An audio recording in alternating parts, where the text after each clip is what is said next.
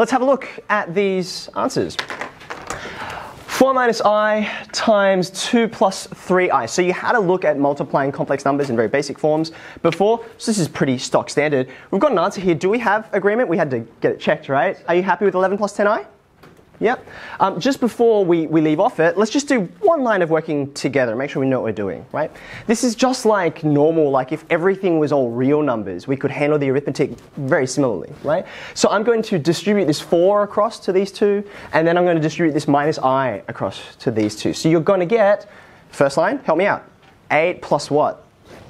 12I, fantastic, minus 2I, minus 3I squared. Are you happy with that? Okay. So you can see, hopefully, even this line itself is enough of a check. You're like, okay, you'll very quickly start to realize if you lay these out in the way we normally would expand things, you'll get your two imaginary terms there in the middle. Looks good. And then this guy here, you're watching for your double negatives all the time, because that's kind of what we get out of imaginary numbers when you raise them to powers. That's going to be our 8 plus 3. Happy with that as well? Now, I'm not even going to do the line immediately previous to this, but what's our mechanism for dealing with division? You can't just divide through the way we do with real numbers. What's the first thing that you do?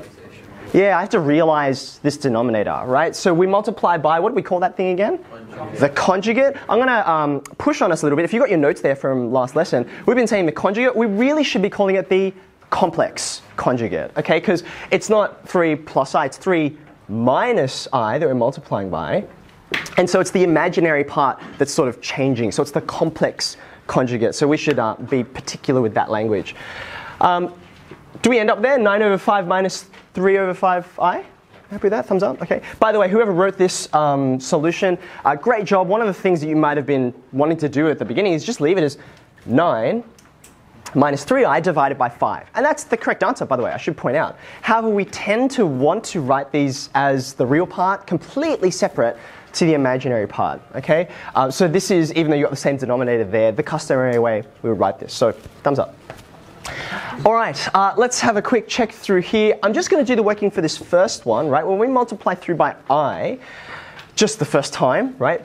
We're starting with this number, so we multiply the first thing by I, and then we multiply the second thing by I, and I think you're happy to see that that's going to end up as -2. So we're happy to confirm that. You then get these successive answers. What do you get when you simplify this guy?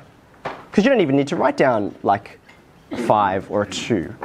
This looks familiar, doesn't it? What answer did you get? 2i. Did you get 2i plus 5? You got Z1, in other words. So I'm just going to leave that there as our answer. We will return to these 4 numbers a bit later on in the lesson. For now, you've made the heading starter questions. Can you make a new heading, which is refining language and notation?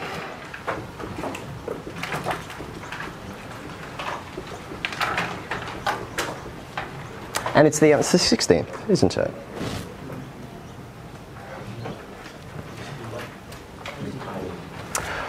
Okay, so let's review. We introduced this idea of complex numbers as kind of our version of those little water molecules that were bouncing around those bigger molecules we could see vibrating, jiggling about. You're like, why is it doing that? There's something invisible acting on those. And that was my comparison for, you don't have to write this down, for when you have a quadratic like this, and we did the sum and product of roots, right? And you're like, oh, I'm going to get a sum of -2.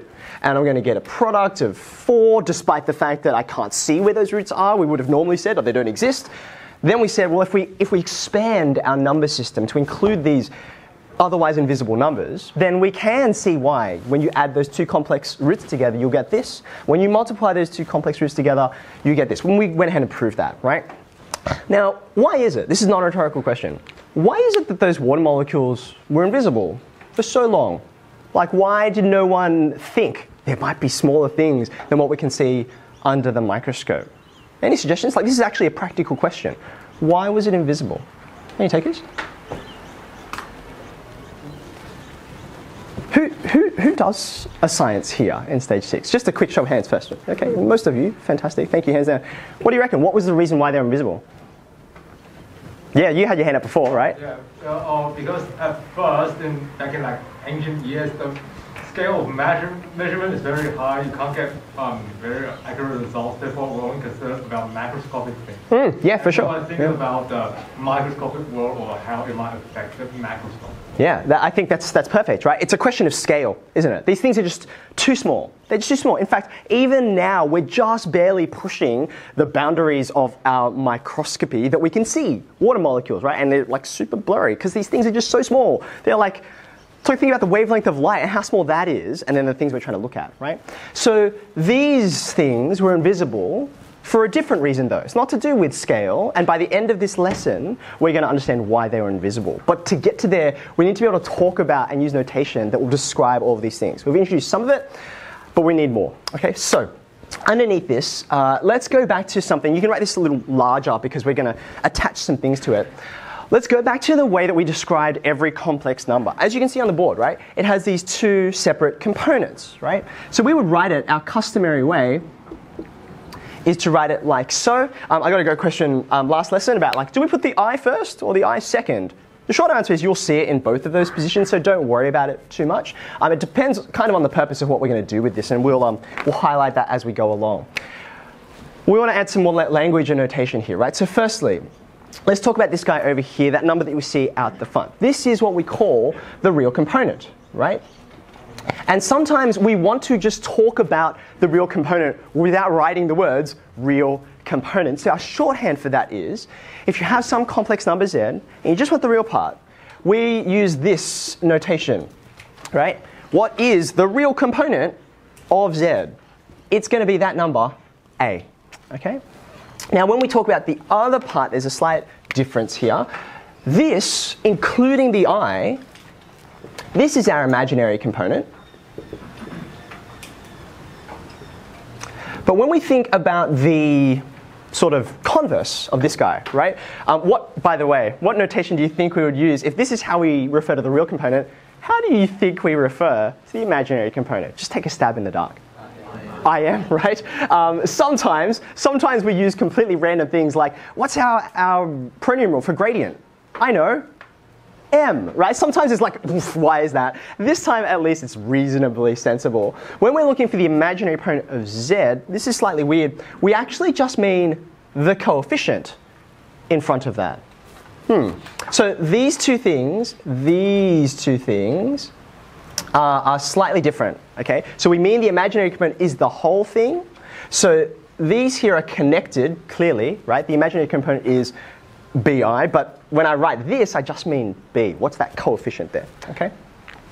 So that follows that if I say the real component here, if that's 0, what that means is you've just got this part here. Do you agree with that, right? If that's 0. So we would call this a purely imaginary number.